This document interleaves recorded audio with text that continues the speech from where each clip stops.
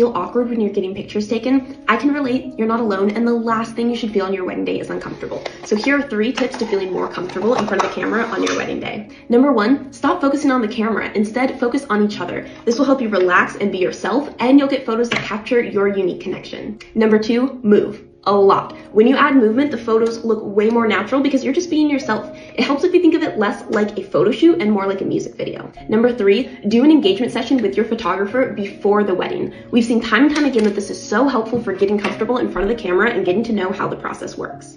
As elopement photographers, we have a unique system of prompts that helps your session feel more like a date than a photo shoot, creating space for beautiful moments of connection between you two. And once our couples experience this with us, it usually totally calms their nerves of being in front of the camera on their wedding day.